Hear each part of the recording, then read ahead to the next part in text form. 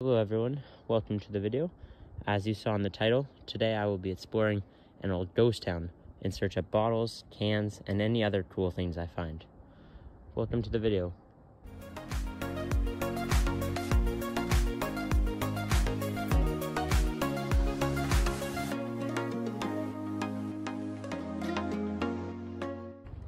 In 1902, Mr. and Mrs. Parkhurst bought land on the northeast side of Green Lake.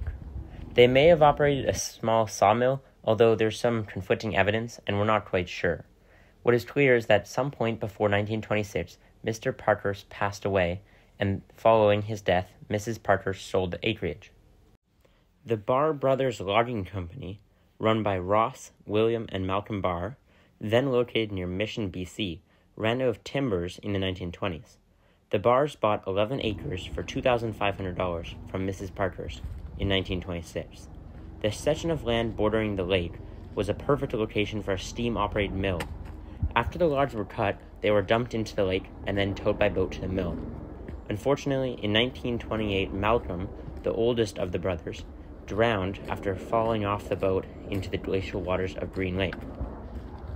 The mill had 3 crews. It was seasonal work because the snow forced the mill to close for winter months. Most workers came from Vancouver. They stayed in temporary bunkhouses. The Barrs Parkhurst Mill grew into a very successful business, with lumber shipped to Ontario, Quebec, and Nova Scotia. In 1 year, the mill gave more business to the Pacific Great Eastern Railway than any other stop on the line. However, when the Great Depression hit, the Barr brothers could no longer sell their lumber for enough to cover the cost of freighting, and the business went into receivership in 1930. In 1932, the operation was bought by Byron Smith and B.C. Keeley and renamed Northern Mills. The mill was reopened in 1933, with steady business up until 1938. In 1938, a spectacular fire burnt the mill to the ground. Northern Mills moved locations to the neighboring Lakeside Forest. That mill was fairly short-lived, and the operation was rebuilt at the original location. The exact return date is unclear, but is sometime between 1941 and 1948. The mill operated until the 1950s, when it was found to have outlived its usefulness, and the mill itself was dismantled. Alright everyone, we have arrived. This is the main site here. It's mostly just collapsed wood in the old building cellar here. But there's a couple dump sites and a couple more buildings that we'll get to. So, yeah. See what we can find. The site we were just at is over there where the collapsed buildings are. And here is a hill. And on the hill, there's lots of old cans and jars and glass bottles. So we're going to dig through it. This is the first site. See if we can find anything. So you guys can see there's tons of cans here. There's so many cans everywhere. And I just noticed this here. It looks like cast iron stove, maybe? A door to one?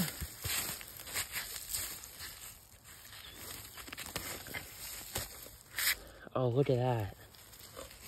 That's awesome. This is the hill here. So many cans. Hundreds of them. But there's not too much here. So we're going to move on to another site and show you if we find anything there. Couple more things here. There was this little bottle, the top to a Coke, lots of teacups, some cans, nice plate, Certo bottle, that's nice, and this little piece, this is pretty neat. I'll clean it up, see if it's anything nice.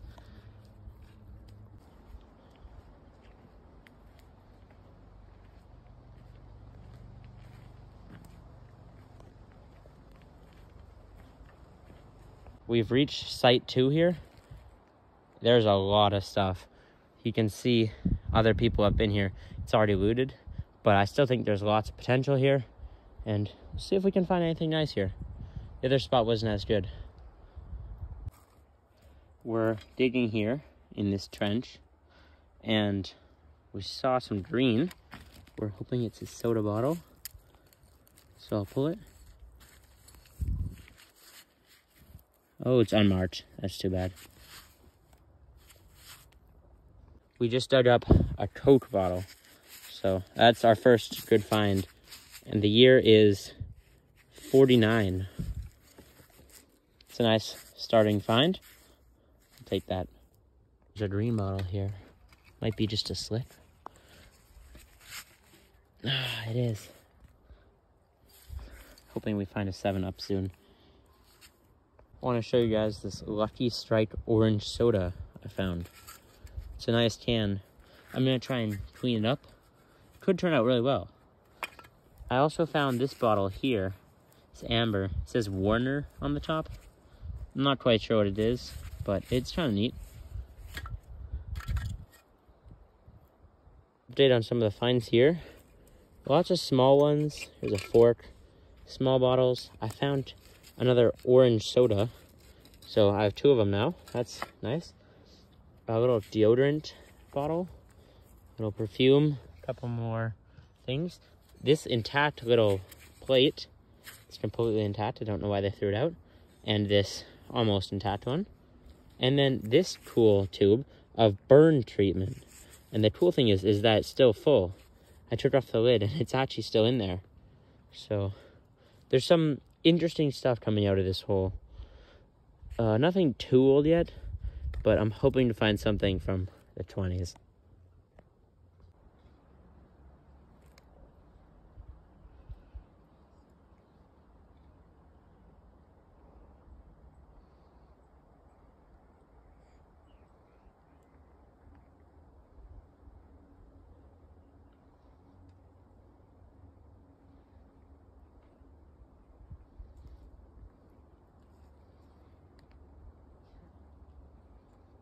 Little update on some stuff.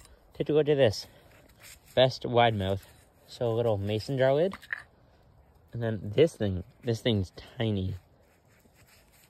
That's very cute. I'm definitely gonna keep that. Then we have a green little jar. They're not always green. And I think there might be some label on it. I'm not too sure. And then just a little clear bottle with the cork. Or the cap. So, a couple little finds. It's good for now. There's lots of broken buildings here, rotting in the ground. Not much to explore here. It's all rotting, but yeah, just thought I would show you guys.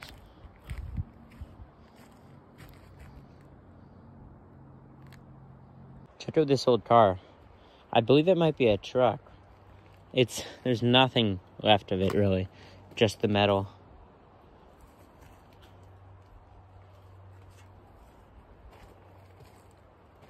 And some tires, surprisingly. It's been graffitied over the years. That's still really cool, though.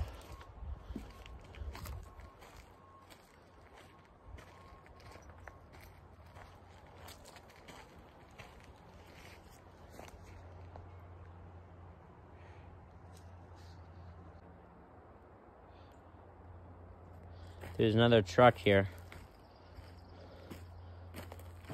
This one's built more out of wood. It's probably a bit older. Still, it's pretty neat.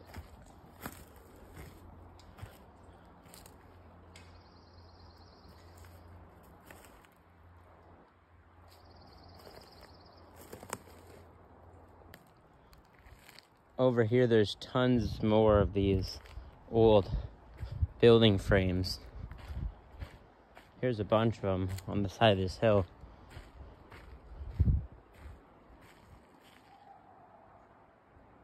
Not really much to them, but they're neat. Found a couple more things. Here's an old iron, an old orange Lucky Strike, local to Vancouver, and a nice little razor in decent condition. I think this one will clean up really well. Definitely a good find. So we're probably gonna head out of this spot. Yeah. I just saw a piece of glass and I pulled it out and it's this massive jug here. How funny is that? This thing's huge. Come across lots more building ruins here. They're all over the place. This right here is the one last building standing at this ghost town. It's been heavily graffitied and explored, but it's still very neat to check it out. I'll take you guys inside. There's this main room, and there's a side room over here with some paneling. So I think this could have been the kitchen, maybe? Lots of windows. Then there was this room. It's a very neat spot. And then, take you guys over here, through the bushes. The old outhouse bit, teetered to the side. How cool is this spot? We are done for today. This is the adventure of the ghost town. Thank you for watching. See you in another one. Hello again. I'm here now to demonstrate to you guys what one of these finds looks like. So this tube, still partially full, is labeled burn treatment. And the coolest thing is that all this time, it still works perfectly well. It's still in there. And as you can see from my demonstration here, the petroleum jelly is still functional. I haven't found anything like this. The tubes are almost always empty or deteriorated, but this one's quite intact.